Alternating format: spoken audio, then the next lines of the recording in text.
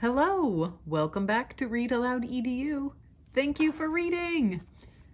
We are on Richard Scarry's Best Little Golden Books Ever. And the story we are starting today is The Fox and the Crow, page 155. Wait a minute, where is it? I went too far.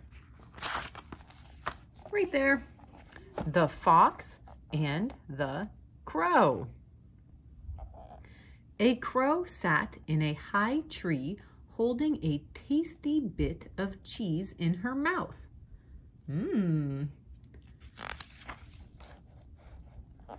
Along came a hungry warthog. The crow will laugh when she sees my funny face, he said, and when she laughs, she'll drop the cheese. He called to the crow, making a funny face.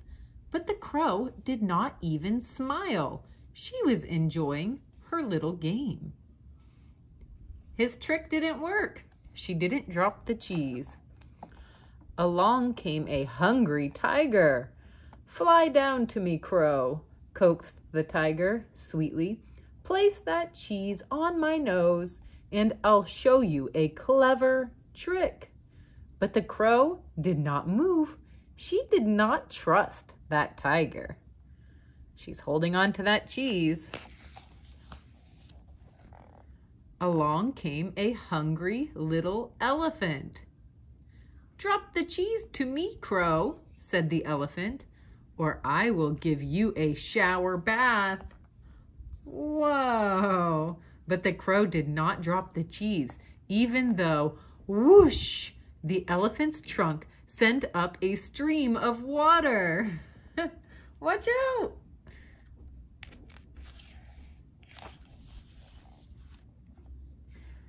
Drop the cheese to me, you ugly old bird, called a big brown bear, and you may have this honey from the bee.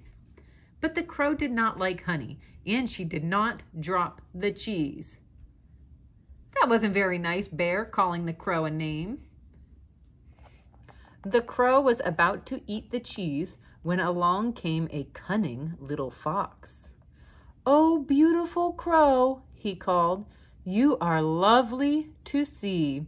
A bird with such charming feathers must sing a pretty tune. Please sing for me. Oh, that tricky fox. If she sings, will she drop the cheese? They're waiting to see what's gonna happen. Now, the crow had never been told she was pretty, although she thought she was, and she had never been told that her voice was pretty. She opened her beak and rasped an unpleasant caw. Down tumbled the cheese into the fox's mouth. Now, wasn't she a silly bird to let that sweet talk fool her? She did sing a song. The fox got the cheese. The end. Thank you for reading. I'll see you next time. We're going to read The Dog and His Bone. Don't forget to subscribe.